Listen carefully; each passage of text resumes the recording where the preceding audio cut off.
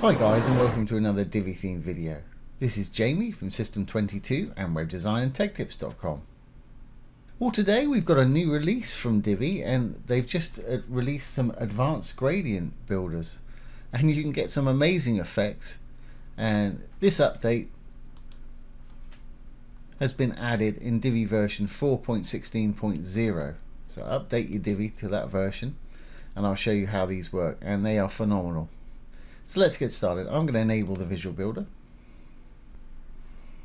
And let's go down and we'll work on this little top section right here. I'm going to make it a little bit bigger for a start.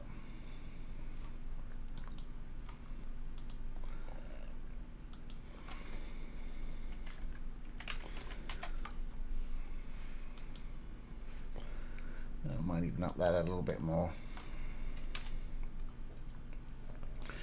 Okay. So we got a section here. I've got just a little regular gradient in there. If we go over to our content settings and down to background, here we'll find our regular background settings. We've got color, gradient, image, video, background pattern, and background mask. And you can combine a lot of these things together, and I'll show you how to do that a bit later on. So let's go to the gradient. Right now I just got a regular gradient that's slightly blue and slightly white. Let's get rid of that and we'll start from scratch. So I'm going to add a background gradient here. There's a sort of default color for us, just to click on the color if you need to change it. And click on the green there if you want to change it to a different color. And right out of the box we can start adding extra colors. So just click on the line and it'll turn into a plus for you. And click on the color you want to put there, and you can go on adding colors.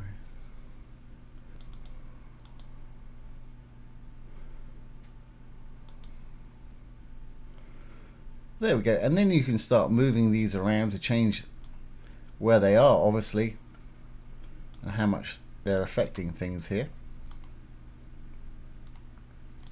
So that's adding colors, and like I say, you can add as many or as few as you want. Well, obviously it's not going to be a gradient if you just got one on there, but anything above 2. Gradient type, they've added a few different styles here. If I click on that, they've got circular, which they had before, which emanates out from the middle obviously. And again, you can sort of move these around and tweak them however you wish. And of course you can position it center, top, left, right, middle, bottom, etc. like that. I'm quite happy to have mine for the center for the time being. And if you want, you can make the gradient repeat, so there's more of one of them.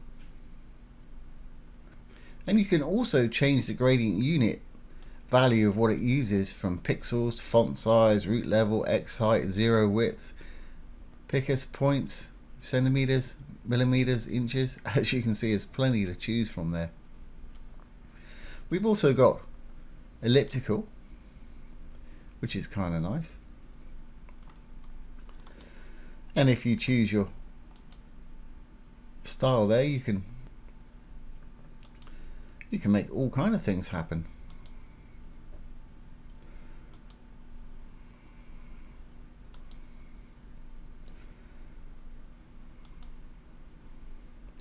We'll put that back to percent again. And we've also got a conical one, which you can make all kind of different patterns going on with your colors here. Flip it around to whatever works for you. As you can see, the possibilities are fairly endless right there. Like I mentioned earlier, we can mix these gradients with other things. You can mix them with the image, background patterns, and masks. So let's throw an image in there. I've got one with stars there. Now if we roll down on our image while we're in the image, we can blend it with our background here, multiply it with the gradient like that.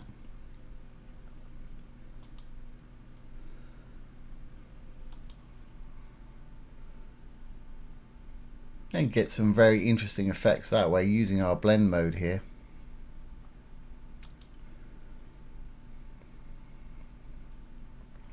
And if we go back to the actual gradient itself, You can choose to place the gradient above the image or behind the image. It gives it varying different degrees there. And as I mentioned earlier, you can blend other things with it as well. We can add a background pattern also if we want to. Let's make that white so we can see the actual polka dots. Let's add a little pattern there. And of course you can take the opacity of the color down or blend it to whatever you want to see there. So it's sort of slightly in the background just a little bit.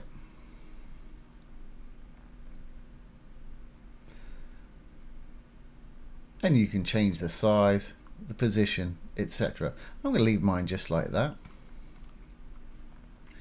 Let's go back to our gradient here. I'm going to flip it from our conical back to an elliptical, I think. There we go, we've got something like that. And now you can actually go over and you can apply a background mask if you want to. Go over to the background masks. And again, they've just added these. You can add all kind of shapes, do things like that.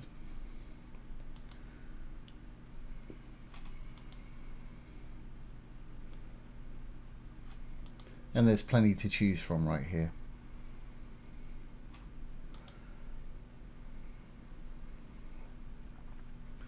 But I was pretty happy with the gradient and pattern there, so I'm going to remove our little mask right there.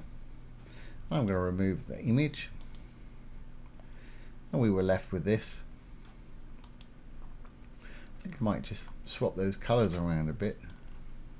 Take that blue up to the end, maybe put the purple at the beginning. There we go, you can see that quite nicely. Save our changes now.